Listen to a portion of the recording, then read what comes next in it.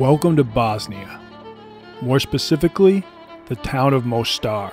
And that right there is the Mostar Bridge. Originally built by the Ottoman Empire in the 1500s, it was sadly destroyed by Croatian armed forces in 1993 during their war with Bosnia. Fortunately, after the war, it was reconstructed from 2001 to 2004 and now stands again in all its majestic beauty. When I arrived, I noticed a guy asking for tips if they wanted to see him jump off the bridge, which he then proceeded to do.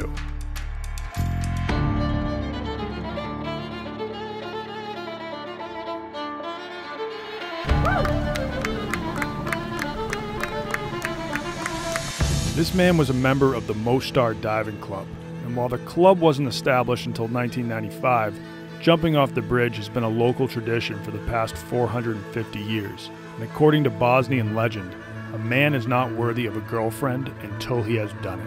Not wanting to end up an incel, I was relieved to find out I could join the diving club too. If you make a jump off the bridge, you came here, you signed up in the book and you take the certificate. And you became a member of the club for your life. But at 95 feet high, the bridge was way taller than anything I had jumped off previously.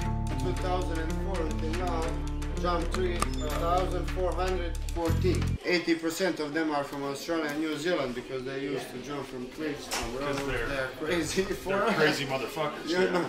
They're insane. But I'm a little insane myself. Alright, fuck it. It's too tempting. I'm going hippo mode with the hippos. So it was still game to give it a go. The diving club doesn't let anyone just show up and jump though. You need to go to the 10-meter jumping platform. First, you have to train on a platform half as high as the bridge, till they deem your form acceptable.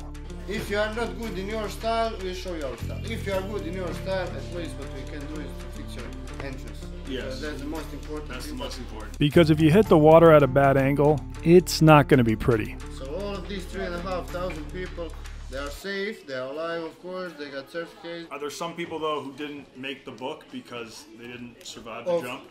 No. They didn't cross the practice. Despite what he told me, I later found out that 4 people have died since 2012, along with countless serious injuries.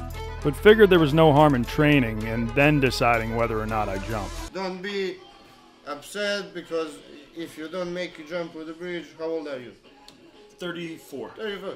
You are young, you have time. Yeah. You jump from some cliffs, practice, come next year after 2 years. If you will be not good. If you are good, you are allowed to jump. Okay. After that, you signed up in the book, you take certificate, and you pay a membership first time in your life and never again. 10 euros a practice. 10 euros for practice? For practice. Okay. 25 euros a jump of the bridge. So should I wear shoes? No, without shoes. When you are jumping, no? Without shoes. Okay. I feel like I might want to. So, you can try practice.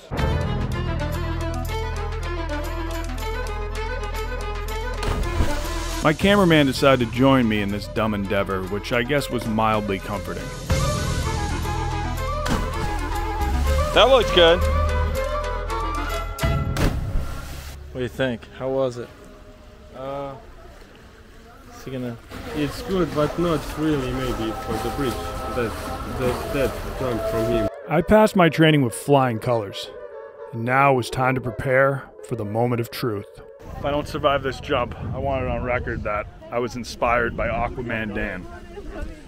So, my blood will be on his hands. As you might be aware, I don't have the best track record when it comes to stunts, and the last 2 times I tried doing some shit like this with my daredevil friend Aquaman Dan were both near-death experiences. Dude, am I gonna clear the rock? Yeah. Let's get naughty! Almost splitting my head open on a rock. I didn't really clear that rock by much! And nearly breaking my neck falling out of a tree. Oh, shit. But the Balkans have been kind to me so far, so I held out hope that this time I would finally stick the landing. I think I got this though. I know I got this. Especially seeing I'd be zeroed in on success thanks to Roman Focus, a dietary supplement created by doctors with ingredients that support calm energy, mental acuity, and concentration. All things I'd need with my life literally on the line. These things are great. It's a nice little buzz without the caffeine jitters, even though there is caffeine in it, but for some reason they got some other stuff that just balances it out. and you don't get the jitters at all. Go to GetRoman.com/Donnie for $15 off your first order. That's GetRoman.com/Donnie for $15 off your first order of Roman Focus. Now back to the jump. Straight and strong when you go to the river. Yes. Your fly, no important how you fly, you are not. And you can use your arms, right? Yes, Yeah. that's your wings. If you go forward, you can do. Yep. Yeah. With your legs, hands. It's your whole body. And before 1-2 meter, your head down. Ja. Pa hoće, ali ovo me je samo govorila da se bori, da se vidi. Yes.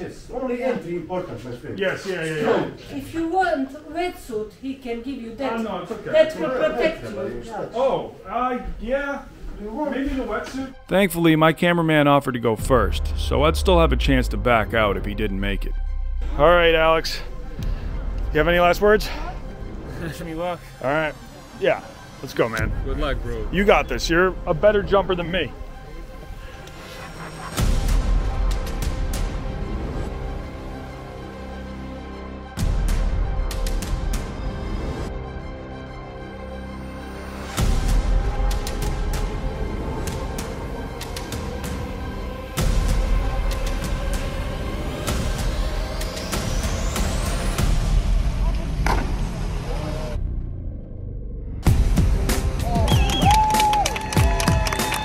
That was perfect. I couldn't hear him complaining about his leg from up on the bridge, and he looked okay to me. So I started to get in position to take the leap of faith myself. There you go, man.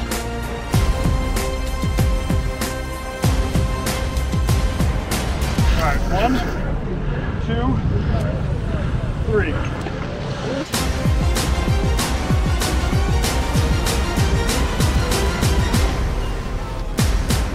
How was it?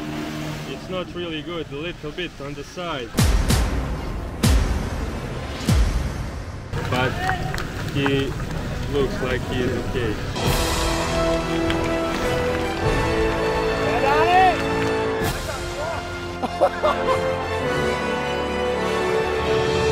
I had survived, which was really the best outcome I could have asked for. You're alive. Yeah, I got rocked. I'm fine though. Might have a little bruise. And now was a member of the Mostar Diving Club for life. And if you want to jump again, just show the number and we'll find you in here or in this. The 3,475th person to jump. Well, I did it. I was told my form wasn't too good. Maybe I have a slightly bruised buttocks. My camera guy, on the other hand, had perfect form. He made like 0 splash. His knee bent in a weird way, and he's a little concerned about that.